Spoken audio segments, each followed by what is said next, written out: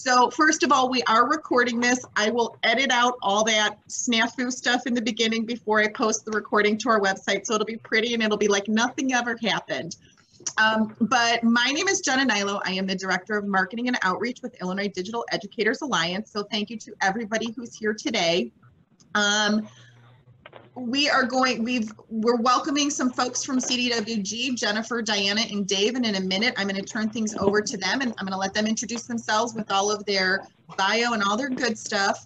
But thank you to CDW-G for this opportunity today to learn about SAMR. So from substitution to redefinition, elevating student learning online. This is one of my close to my heart topics in ed tech. So I'm so excited to learn along with all of you today. Few quick housekeeping items is if you could just do me a favor, keep yourself muted and keep your video off. That way Jennifer, Diana, and Dave will have the spotlight. I'm going to kill myself in a second here and then you won't have to look at me. And you won't hear my dog barking in the background when the UPS guy comes to the door. So I will stay quiet as well.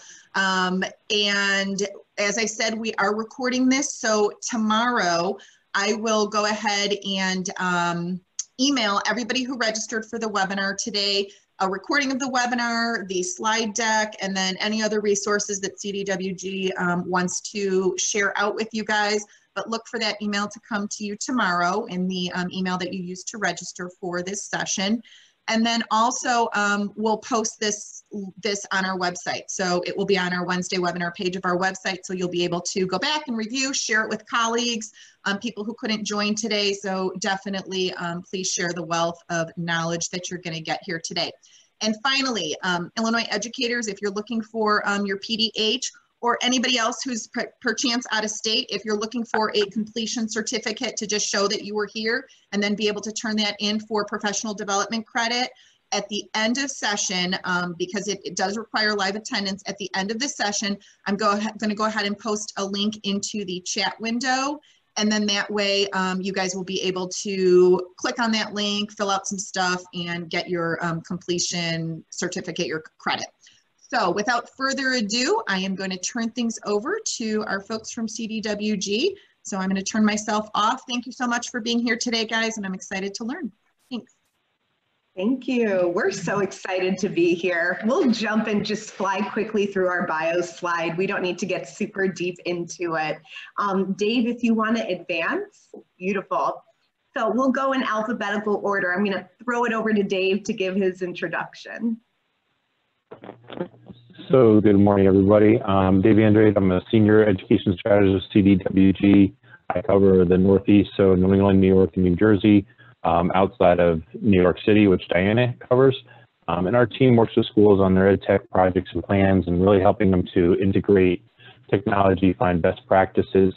My background is engineer, high school physics teacher, ed tech specialist, and then CIO for my school district in Connecticut. And I'm Diana Gross. As David said, I serve New York City. My background is domestic and international education and directing learning and innovation for K through 12. Jen? Awesome. I'm Jennifer Brown. I'm a former elementary school teacher from Des Plaines District 62. So if you're from Illinois, and I'm looking at the chat and it looks like a lot of people here today are from Illinois, you might know that area. In the role that I'm in now, I cover Illinois and a lot of other Midwest states, and really the focus is on making sure any educational technology that gets into the classroom is being used in a way that's meaningful and research-based, and we just want to make sure teachers and students both feel supported. And so with that, we're going to jump into the outcomes and agenda that we have set for today.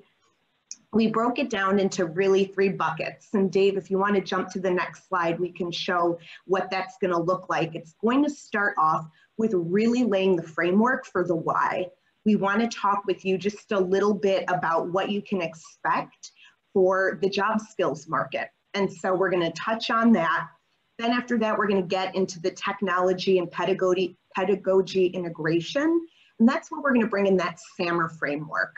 Because once we have an idea of the skills that students are going to need to succeed succeed in the workforce across a variety of sectors, we want to make sure we have a solid framework for how we can make sure that good learning is happening in the classroom with technology. And that classroom could be at home or at school. So we're going to touch on that.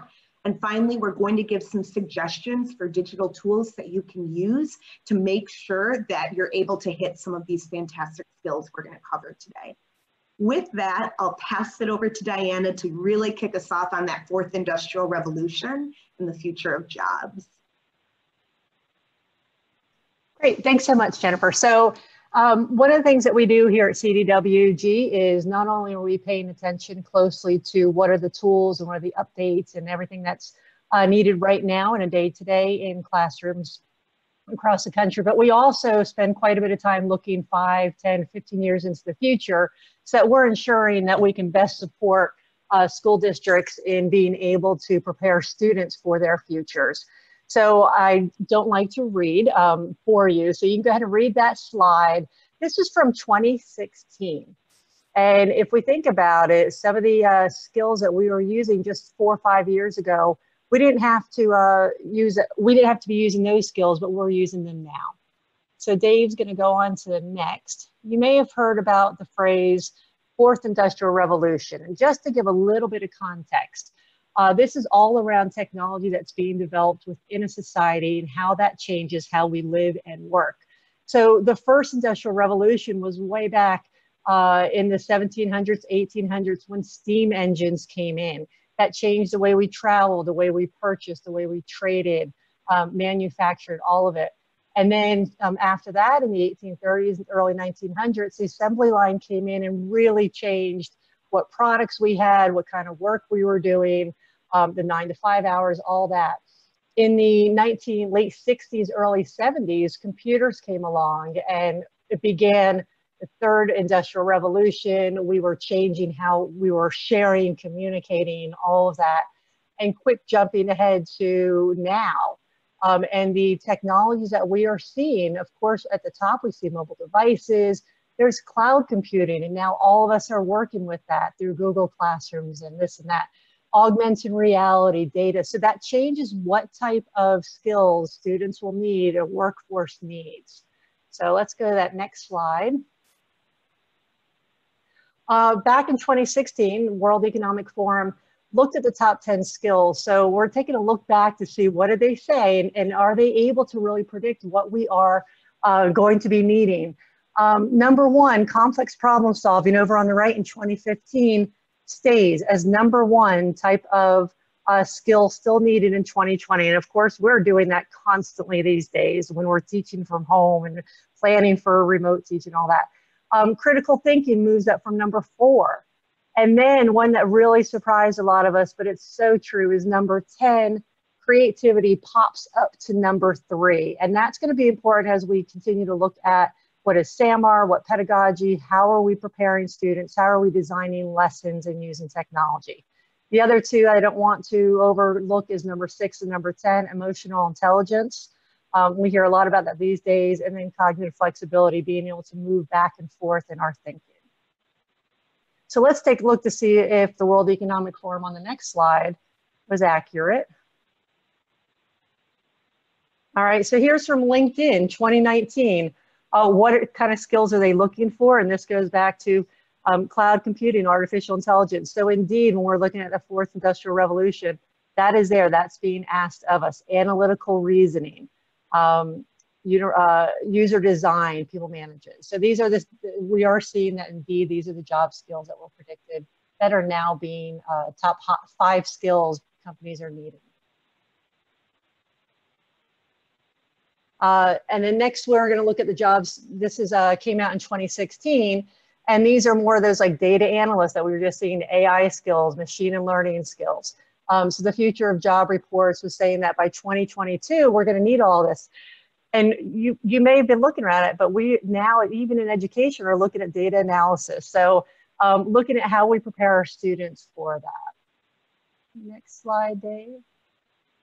And here we see, this is, I think these slides kind of flipped out of order, but we see number 1 skill, soft skill needed in 2019 was creativity. So as we go through this and we look at what type of tools we are actually using in the classroom, let's think about how we're fostering that creative thinking in students. We'll go quickly through this one, but you see the top two, physical manual skills. Hiring is way down on that. Basic cognitive skills, way down. But what we do see are those higher cognitive skills of critical thinking, creativity, social, emotional up there. And then the reason a lot of us are here today is those technical skills. All three of those are growing in leaps and bounds for what is needed for job skills.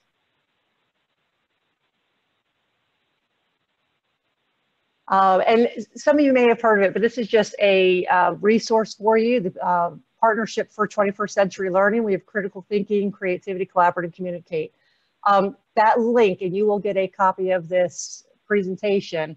The Partnership for 21st Century Thinking has a lot of resources that are supporting schools and students in promoting this type of thinking and skills within students.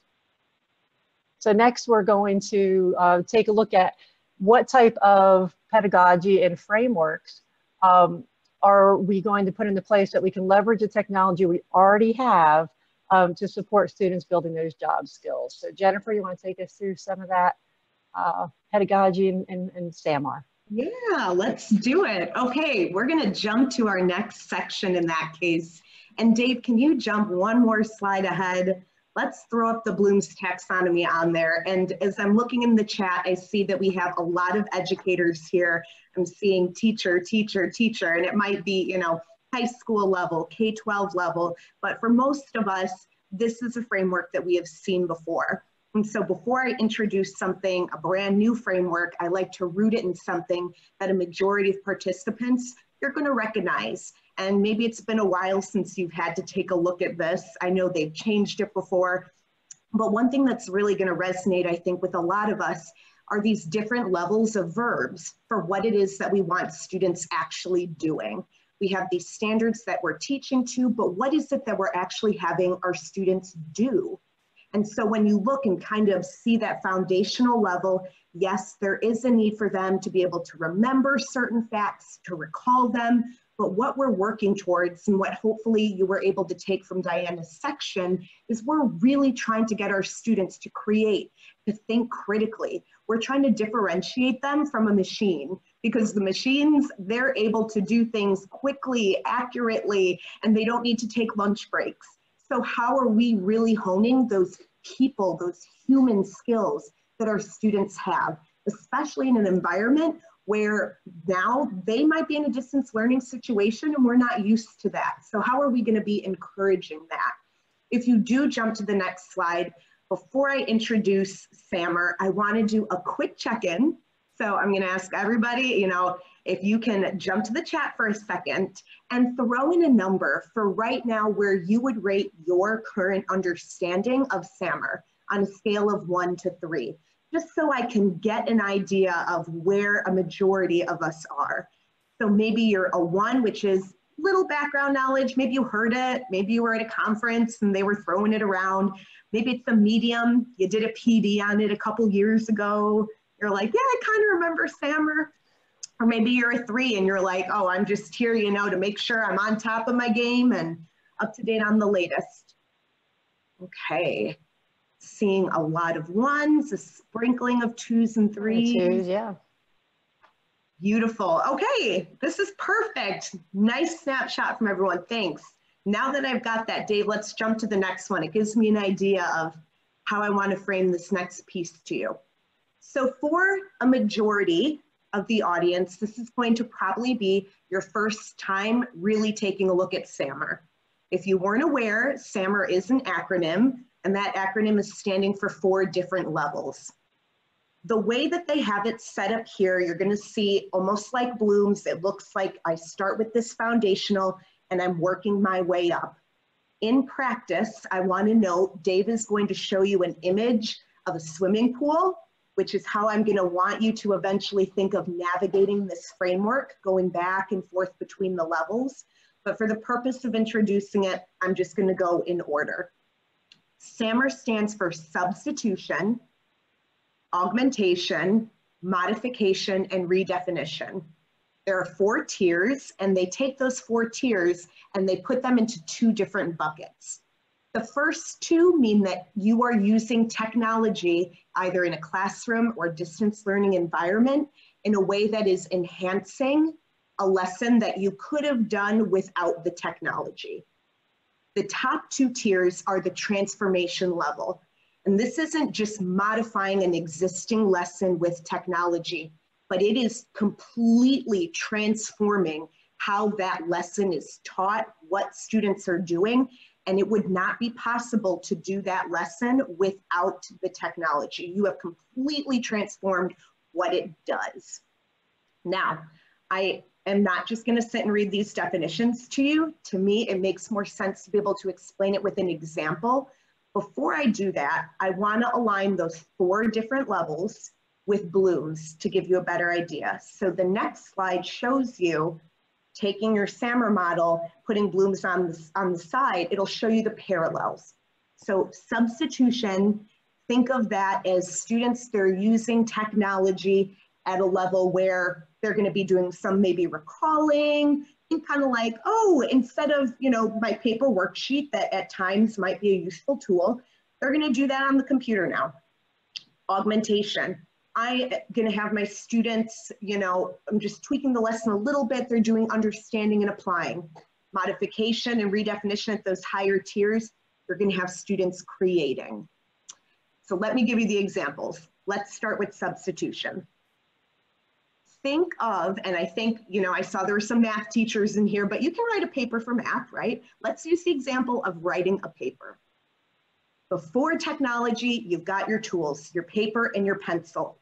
When you think of SAMR, picture the substitution level as someone saying, student, your task is to write a paper, and I am simply going to swap out your paper and pencil for this Chromebook. I am not going to change the objectives of this lesson in any way. The technology is not going to change the actual verbs or actions that you're doing to complete this assignment. I am simply directly substituting a tool. That is a level of technology usage. That would be substitution. When you go to level 2, augmentation, you are now going to be modifying something. You're tweaking it a little bit. So now instead of just saying student, I'm directly swapping out tools, you are adding a functional improvement. You might say, student, I also now want you to use the internet, and I'd like you to find some graphics, or maybe I want you to use something like a Microsoft Excel or a Google Sheet, and I want you to create a graphic and embed it within your paper.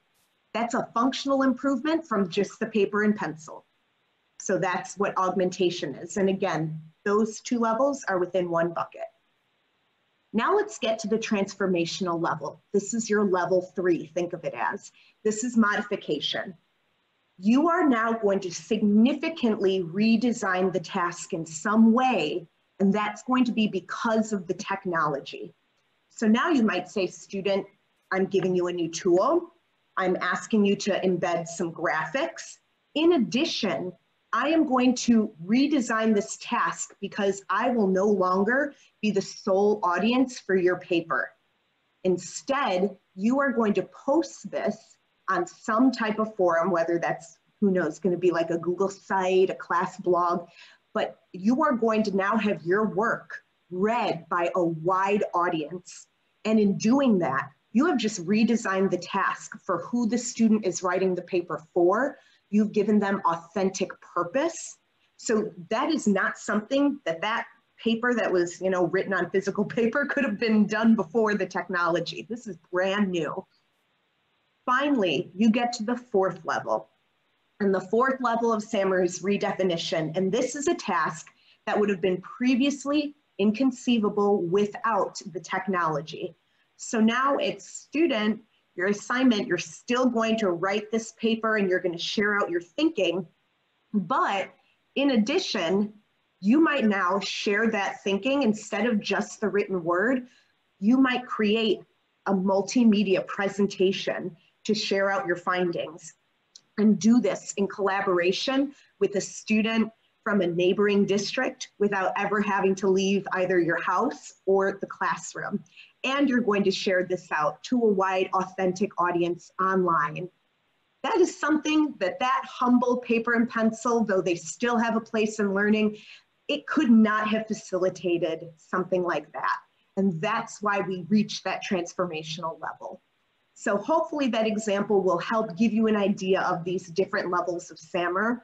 We do have some other examples. I'm going to pass it over to Dave to walk through them with you, because I really think that'll help solidify it. Thanks, Jennifer. So just to take it a little further and show some more examples, this is where we see most educators struggle, is just figuring out what some of this means. So here's a few more examples in two different scenarios here. So one is students are reading a digitized version of a book versus the paper fact book. So just substituting digital for analog. But now let's augment it a little and let them do some digital note-taking in that digital copy. And there's a wide variety of ways to do that. We're going to go through some of the different options. There's some we'll be sharing where even if it's a simple PDF and they don't have a tool to annotate there's other tools and free resources where they can use extensions to annotate over it and take notes. Then the next level might be giving them an audiobook. They're taking collaborative notes in Google Docs while listening together through the audiobook all at the same time with Google Meet or a Hangout, so that they're all working together, and instead of the teacher reading the book, they're listening to it and taking these notes and providing notes to each other. And then at the redefinition stage, they would then be bringing in either the author of what they read or an expert on that topic via Twitter chat or Hangout or some other format to do a chat with them and for them to provide their reactions to it and then have the speaker give them feedback. So it really starts bringing in some stuff that they couldn't do before. And another example, looking now at math, would be the typical, they're doing, math problems on paper, but now we're giving them a worksheet. So that's substitution. They're doing a digital worksheet. So really nothing changed except it's not paper. Next step, they're using a math game or app to practice that math. So they're doing something more. It's giving them some feedback. They're learning, did they do it right or not? And they're getting that feedback that way. Step it up to modification, and now they are creating a screencast of themselves explaining how to solve that math problem using images, handwriting on the screen, etc. And again, this is all stuff that can be done very easily with technology, but as we all know, when you get to that level of starting to explain something or teach it to somebody else, your understanding of it goes up tremendously as well. And then the next level would be taking it to, they're doing a screencast with digital inking, full explanations, maybe pulling in other resources, then uploading it to a classroom YouTube channel or another resource where then the entire class would be able to see it and learn from it and provide feedback on it. So really stepping up the game.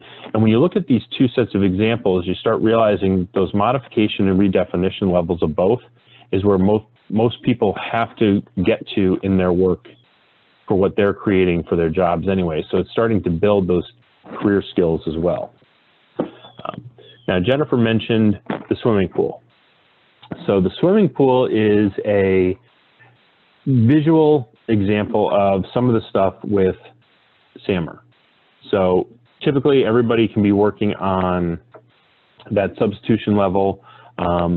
You can then go a little deeper and start getting some more augmentation, but then every once in a while you start digging down into the modification and really deep to redefinition.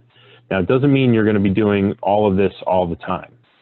There's plenty of times that that substitution level is exactly what's needed to get students to build some of those base skills, get that base knowledge, and then you start scaffolding from there to get them to where they can start doing the next levels. And also for the teacher to start working on, well, how do I then take this and augment it or bring it all the way to redefinition? And you're not going to do that with every lesson you have. There's so many things that have to do. And you go back and forth throughout this as you're working with your students and your curriculum. You're not just staying in one spot. There's tons of supports.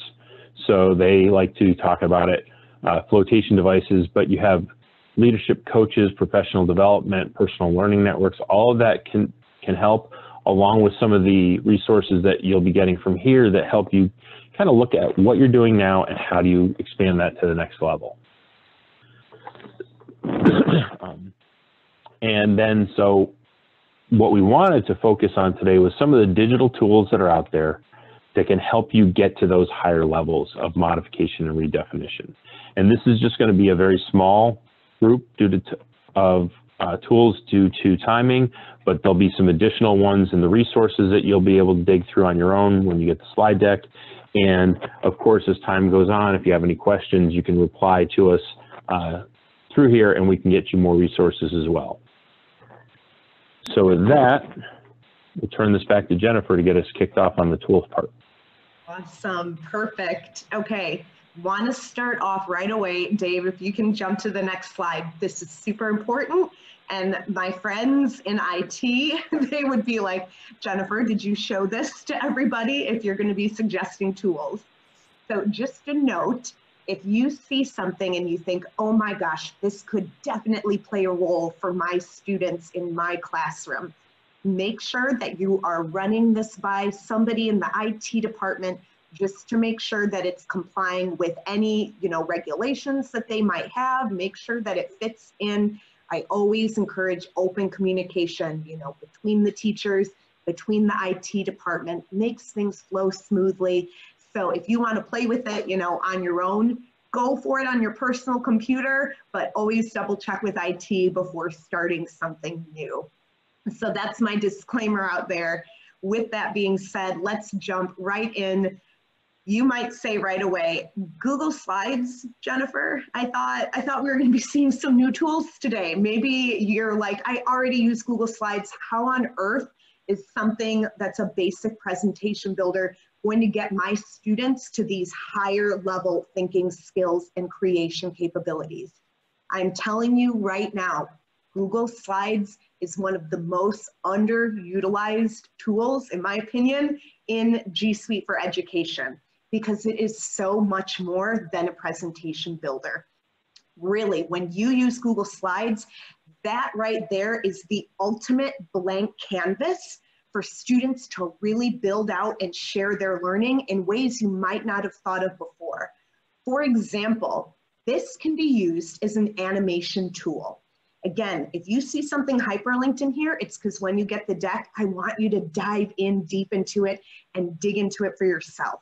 Students are able to use slides to show a story. Think of it almost like stop motion, where for each slide in Google Slides, they're moving the images just enough that if they click through in presentation mode, it creates an actual animation and they can build out presentations that way. In that sense, it almost becomes a form of art rather than just your basic, PowerPoint slide deck.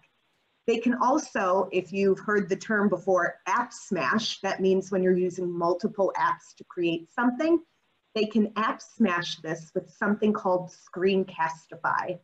Screencastify, that you're going to learn about later today, is a screen recorder. And so while the student goes through and clicks and their animation comes to life, they can be recording and they've just now created a video. What a fantastic way to give students a new way to express their thinking and their learning. One thing I want to call out before I give another example, if you look in the top right, you're going to see a little icon and it's going to show a money symbol and an X. So we are marking for you for any tool that we show, whether it is free, so not paid, so Google Slides is free, that's why it has the X, or if it's going to be a paid version, something you need to subscribe to. In that case, it will have a little check. Some tools will have the option to have a free version, or you could upgrade. In that case, we'll put both. But back to what Google Slides can do. Another thing that I want everybody to think about is this awesome capability for something called branching.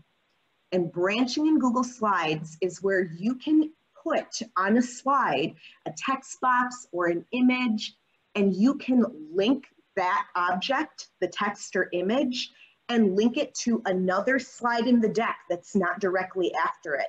So that way, students are now able to answer questions or put together like a choose your own adventure, and based on the button they click, it will take them to a different place in the slide deck. So you have just now created this interactive platform for them that they can move around in. That can be used either as a teacher for giving a lesson, or it can be used by the student for creating something. For example, like a choose your own adventure type of story, which is something totally awesome. So definitely invite you to dig deeper into this.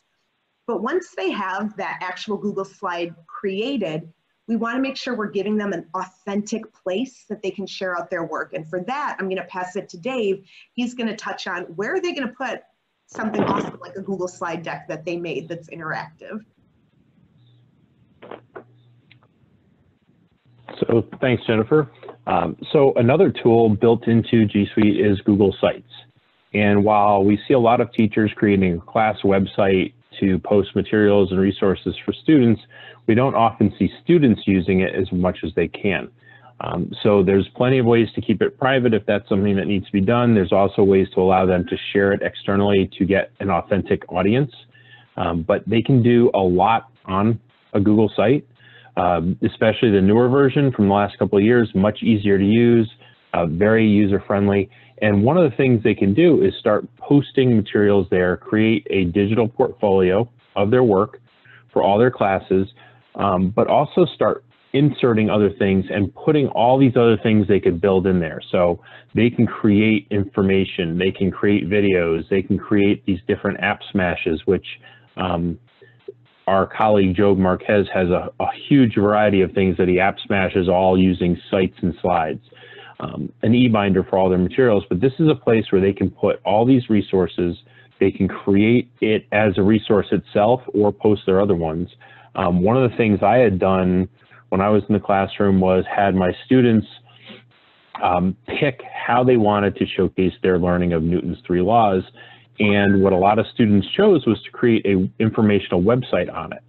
So they would create the website, they would put in all the materials, they would lay it out as if it was an educational platform where they were, you know, other students would go here to learn about those topics.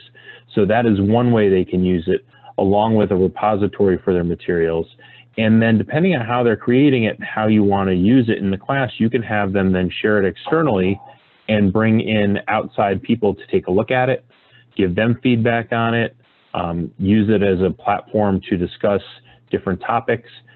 So instead of a static document or a slide deck, they can start putting a lot of different features into the site itself.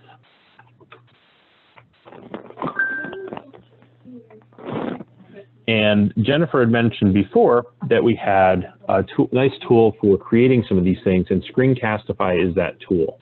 It is very simple, easy to use screen recording application. You can install it as an extension in Chrome.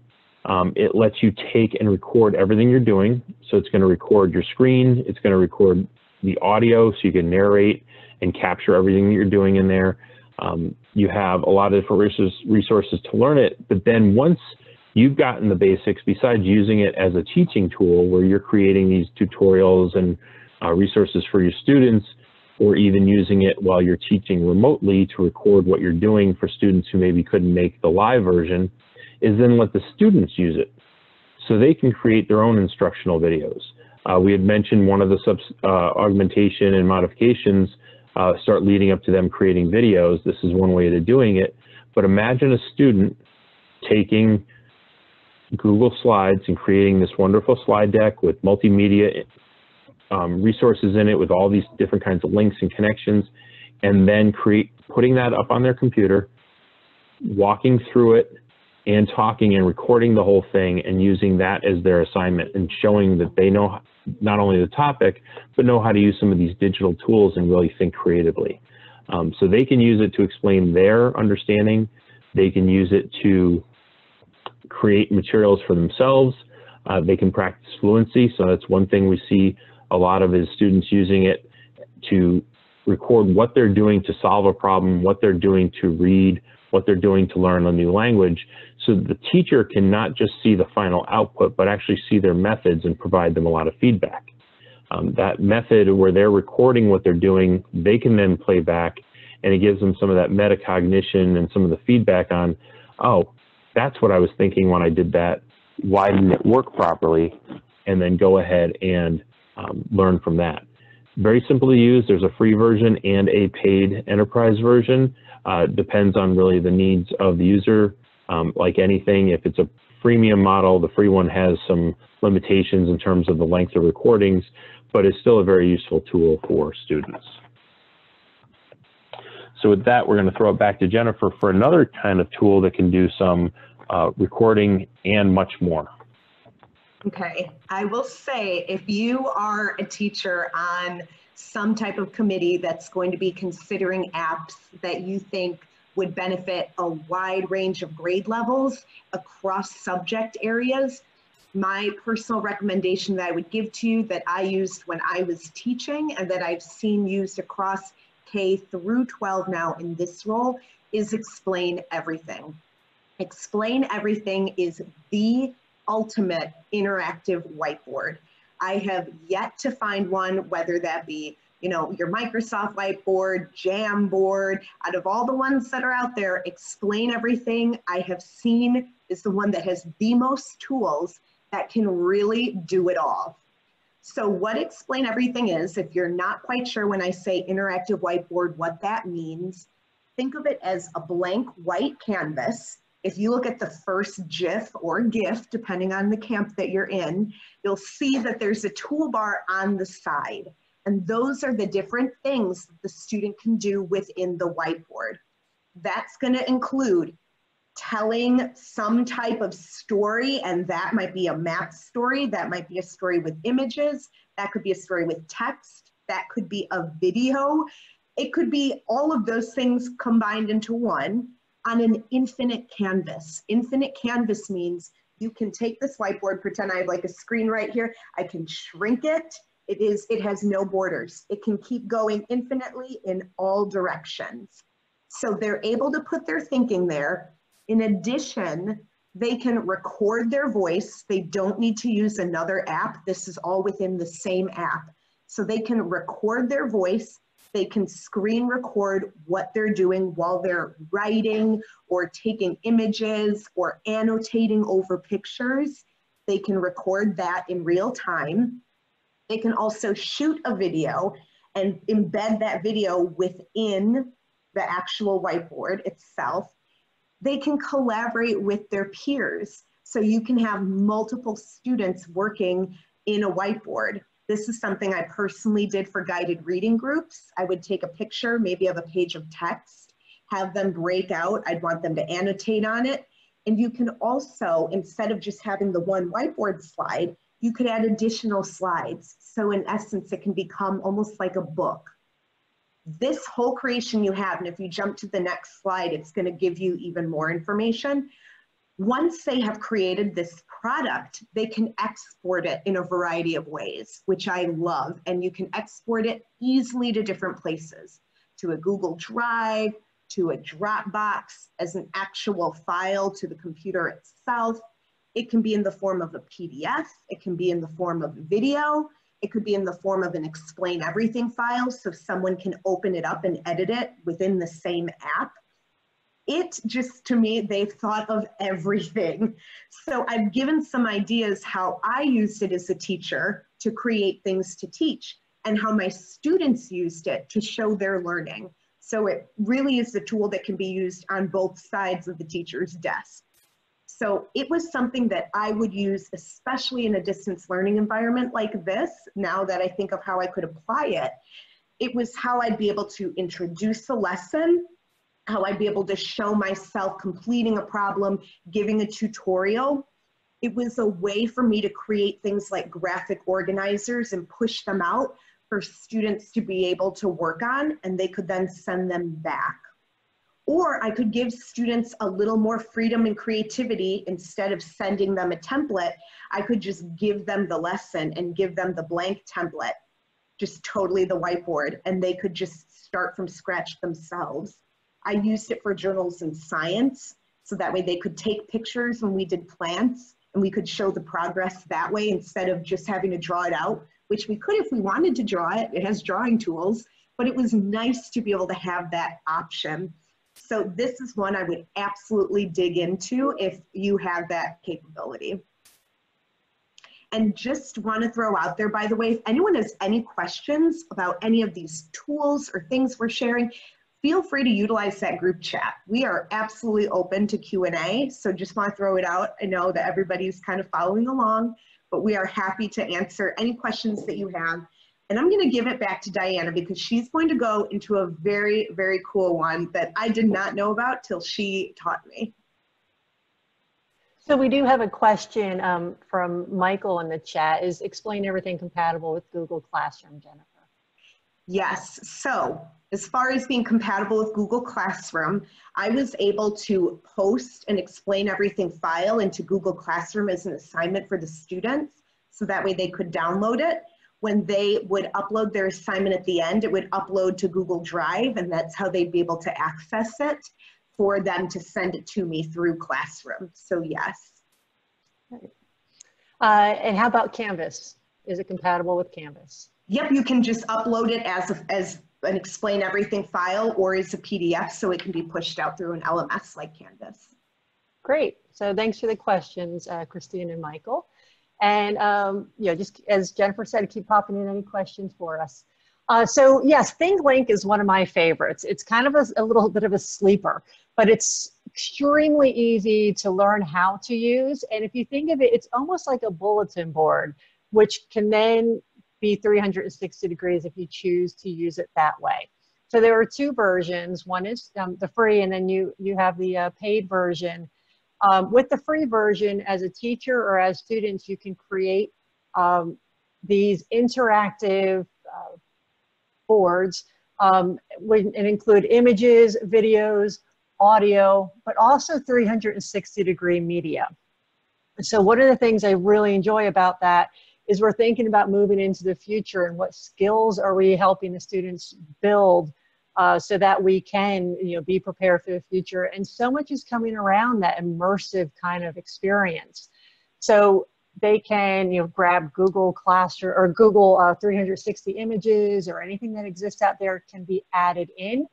Also, if students are have any access to GoPros or anything simple and low, you know, budget kind of things, they can create their own 360 and put it in. There's a lot of free apps out there. So it's easy to learn, and then it's also responsive. So it can be viewed on any mobile device, on desktops, big screen TVs, and then also on virtual reality headsets. A lot of teachers have used it in very creative different ways. And again, think back to those skills. So that creativity is really high up on top there. If we think about SAMR, or substitution, as I said, is just creating a bulletin board. I've seen a teacher use it as a porch concert. So because schools were closed down, spring concerts were canceled. So instead, students in this district went out into their front porch on the same night at the same time and played their favorite songs, the songs that would be in the concert. And you can post, some students posted photos, some posted the video. Another way is, I've seen teachers use it as a virtual tour of historic sites. So they've brought in these 360-degree photos and they narrate it so they can put in the audio. Students collaborate over, you know, different time zones or within, you know, they don't have to be in the same place. In that try it as, do feel free. And yes, Jennifer, I see, oh, Jennifer's telling you, Kate, yeah, there will be, you'll have these shared out. All these links will be live for you. So take a look at how some students and teachers in Italy used it. You'll have to listen to a little bit of Italian, but really creative ways of exploring the world around them. So great questions coming in. And next, we're going to talk about Adobe Spark. Awesome. So wanted to make sure that everybody was able to get as many free tools as possible. I know there's amazing paid ones out there, but sometimes it's just good to have a repertoire of ones you know that you're not going to have to pay for. And in that case, I would absolutely point people towards Adobe Spark. So when you think about Adobe Spark, this is something that can be used for video storytelling. It is a free app. It creates, as far as a free app goes, some of the highest quality presentations I've seen because it's coming from Adobe. So you know the images they're giving you to work with are going to be quality. And there are different ways that it can be used. So you have Spark Post, which is a way that students can create graphics. So you can see out of these 3 images, if you look at the one that has a background with an umbrella, and students are able to create either like a meme or some type of inspirational quote. Those are common ways I've seen it used. But really, it's having our students be able to express their thinking in a brand new way. And doing that with a graphic, that is something incredibly powerful because they're going to have to be able to explain the imagery behind it, why they chose it, and then of course they're going to have to find some type of meaningful text. However you want to use that in the classroom, and that can go across subject areas. So that's Spark Post. You also have Spark Page, which is, and when you get this slide deck, make sure that you actually click these links. So if you look at the bottom of this slide where the wolves are, it'll take you to a Spark Wolves presentation that was put together by a student. And it's a beautiful way that they captured their research that they did about wolves. And again, it's a new way for them to be able to express their thinking, and it gives that authentic audience opportunity because now it's not just on a poster that only one person who's right in front of it can see. That can be pushed out and shared with their class and their peers online. If you go to the next page, it's going to give additional examples. So if you click through Adobe Spark and EDU when you get this, it's going to show different ways that you can create this video storytelling in your classroom. And this can, again, have students do this to give thinking summaries. They can make mini documentaries. I personally, when I did 5th grade for a few years, I had them create their About Me videos that way at the beginning of the year. Because when we're thinking about a distance learning environment or even in the classroom, it's not just hitting standards, it's building community. And it's nice if you can use different tools, play, see, you know, which does your class like more than the other, which is more popular. You'll be surprised, it'll change year to year.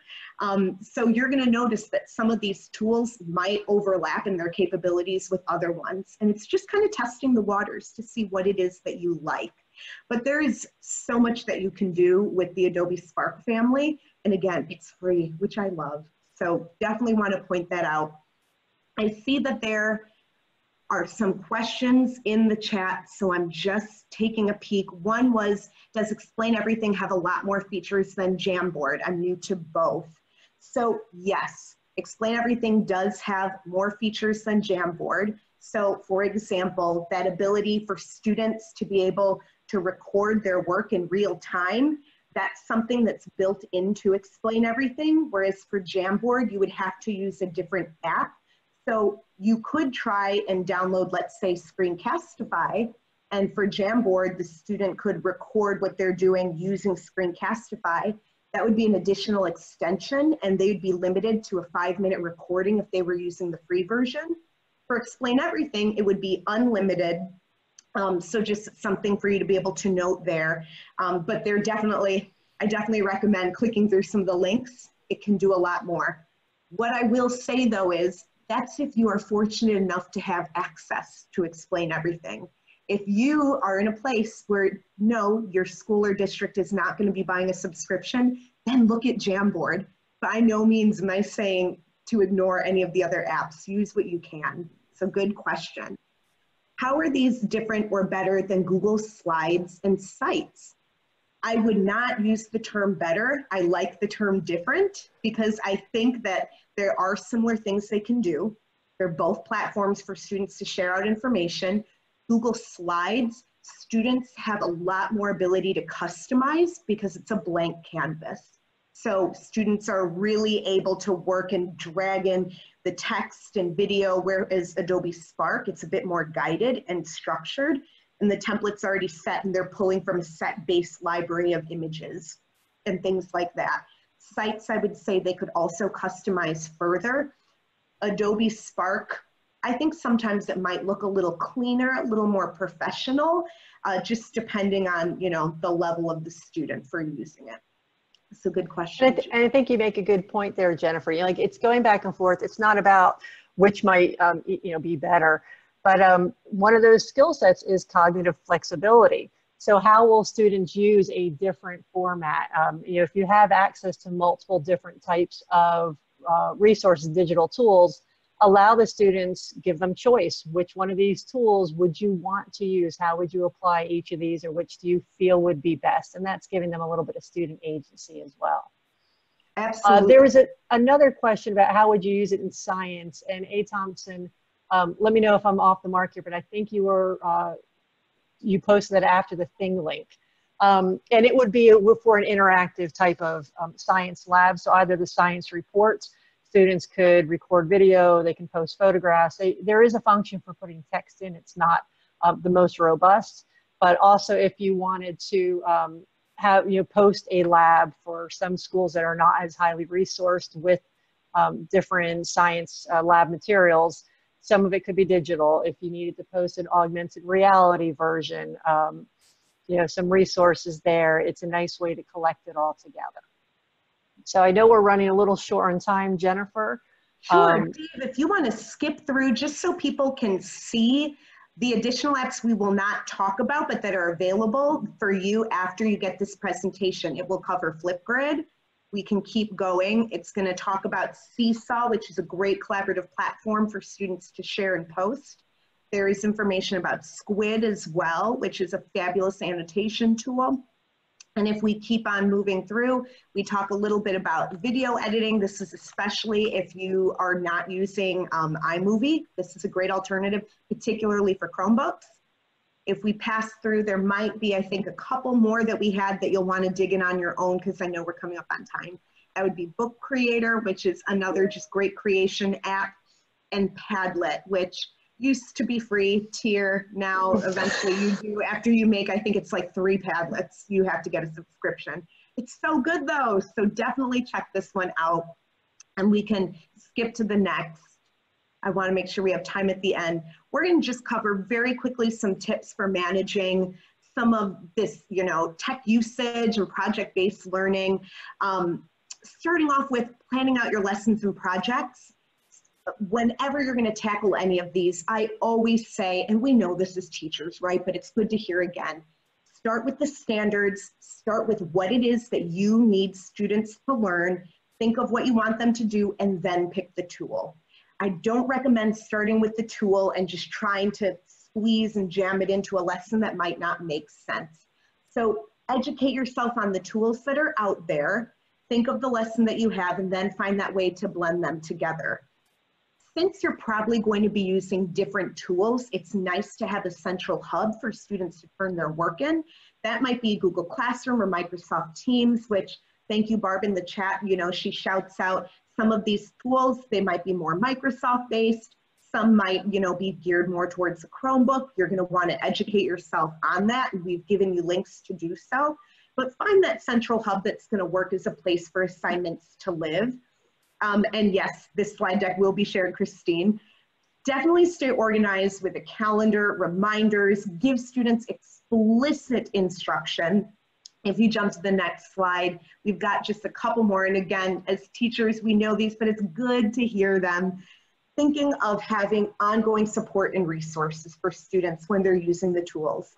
If you can, you know, depending on grade level, have video tutorials for them that they can go back to if they need to just double check how to do something, empower them to figure out how to use the app on their own, give them choice and agency. It's always great if you can give more than one suggestion for students for a tool. Let them find what works best for them. And always aligning with our curriculum and our standards. Look at this, Diana and Dave, we're keeping on time. I love it. And one last thing about those standards, since I know there's some ISTE training going on, you know, even in addition to the content standards, be looking at those ISTE standards and start filling or start applying some of those when you start to design your classes. If you right now, I don't know about you guys, but I'm the type person, I keep my phone by me. If you want to take a picture of this link because you're so eager that you want to check out this deck right now, that's the link to the deck. It will also be emailed, but if you are just ready and raring to go, there's your link. Snap a picture, cdwgets.it/IDEA SAMR. And we do have, if we skip the slide, I know we have some other webinar Wednesdays coming up, so we will move ahead. The link was thrown in the chat for you to click directly as well. So Dave, if you want to jump so we can show some of those upcoming webinar Wednesdays. Oh, wait, you guys will see there's a resource slide too. We didn't leave you hanging. There's even more, so check that out. But I do want to show the webinar Wednesday slides. So here's fantastic. What we have, Jenna. Awesome. That was so good. Thank you so much, guys. I mean, so full and robust. Clearly, we didn't even have enough time for it all. I did want to say, and I put in the chat that some of those tools that you guys mentioned, we actually have also done webinars on. So if you're unfamiliar with the tool, go look at our Wednesday webinar web page. I put the link in a few times in the chat, and you can watch some of the webinars that we've done with some of those groups as well. So definitely good resources there. Just wanted to mention some additional webinars that we have coming up with IDEA. Our webinars are always free and you get PDHs, so it's awesome to come join us. Later this afternoon at 3 o'clock, we're working with the Illinois Principals Association on educating with intention, integrating social emotional learning. So you can go to our website at ideaillinois.org/calendar, and you'll find that there, and it'll take you to the registration link so that you get the Zoom link and everything there. And then the next one, Dave, I think I got one more in there. On June 24th, we are hooking up with Lego Education and going to be doing a computer science unplugged. So this is a hands-on one. You're going to bring your bricks, so bring some Legos with you, and we're going to do some activities showing how you can teach computer science even remotely, where the kids are still hands-on. So lots of great activities in there. Again, ideaillinois.org/calendar for that as well. I am going to paste into the chat window right now. I know people are asking about it. Here is your link for your PDH, and then I'm also putting that calendar link in there as well. So if you simply click that bit.ly for the PDH, it's going to take you to a Google form, a little bit of information, and then it's going to send you your evidence of completion. So definitely go ahead and fill that one out. It's going to be open till midnight tonight, so click it now, get it done, get it out of the way. It'll be open till midnight tonight because, again, we do only provide that credit for live attendance of the webinars. That's an ISB thing. So if you have any other questions, please go ahead and throw them in the chat window right now. Jennifer, Diana, Dave, and I will stick around for another minute or two. I know we went over a minute or two, but you guys, thank you so much. Fantastic. I'm a big SAMR person, so I do love this. So it was, I even love that I explain it the same way you guys do when I explain it. So I feel like I've been vindicated. I'm not vindicated, but what's the word I'm looking for? Validated. Thank you, validated. That's the B word. But you don't need validation. It's SAMR's having another resurgence, and it's wonderful. There you go. Awesome. So thank you so much. Again, if you have any questions, throw them in the chat. Otherwise, I will send out the recording and the resources and everything for this tomorrow. So keep an eye out on your email for that as well. So thanks so much.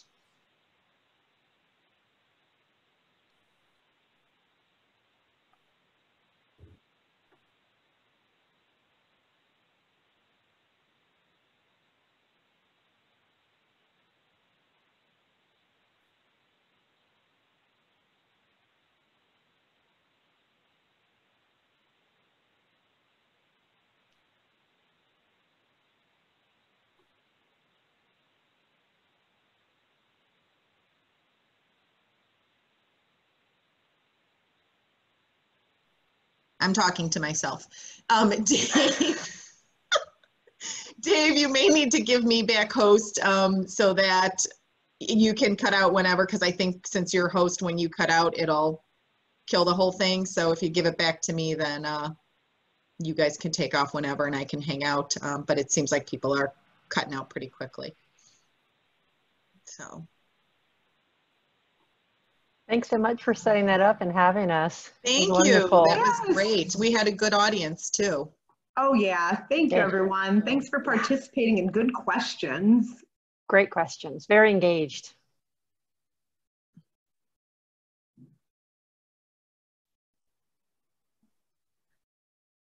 Jennifer, you sent me the link to the presentation, correct?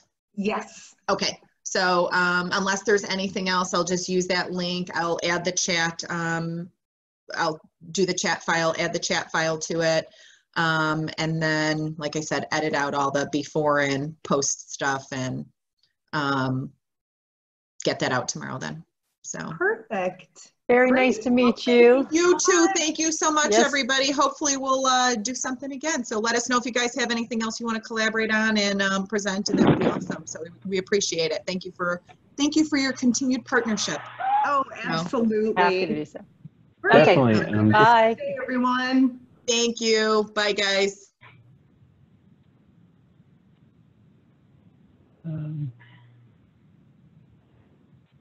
Looking for how to give you back presenter. You know what, I think we're good. If you just cut out, then I think we're good. All right. Have a good one then. Thanks, Dave. Bye-bye.